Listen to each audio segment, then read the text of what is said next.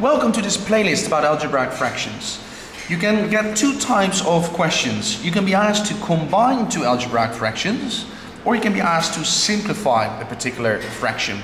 Yeah, and in the next few videos we will discuss both types of questions. Okay, but just to go back to the basics, what are fractions? I'm not going to explain everything about fractions, of course, but when we're adding fractions, what needs to be the same? Yeah, so if I, for instance, have 3/7 plus 2/7, can I combine, can I add these two fractions?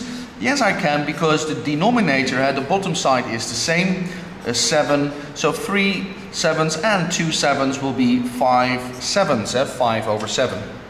Alright, but in a different situation, for instance, if I have 4/5 plus 1/10, I cannot, in this format, just simply add these two fractions, yeah? And why is that? Because denominators are not the same, yeah? So I have to manipulate the question. I have to find a common multiple, if you like. And then if I would multiply the first fraction by 2/2, so 4/5 is equivalent to 8/10 plus 1/10. Now the two denominators are the same, so the answer to that would be 9/10. Yeah. Okay. So please make sure you understand the basics of fractions before now we go to algebraic fractions. Yeah. And I'm just going to give you one example question, and then we will move on to the next video for some harder questions. But what is an example question of an algebraic fraction?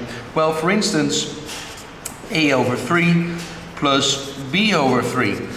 Yeah. And nobody said that maths is particularly difficult, because this is going to be a plus b/3, yeah, because the denominator is the same. But I could also get a/3 plus b/6. Can I add these two fractions? Well, I can only add fractions if the denominator is the same.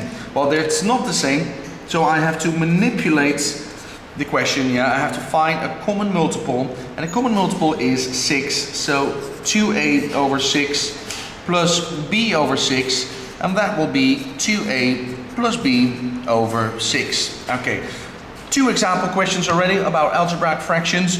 Please go to the next video for more complicated questions in this format, yeah? But you can only answer these with confidence if you understand the basics, okay? So explainingmaths.com, check the site for more free resources, yeah? And now off to the next video for more example questions. I'll see you there.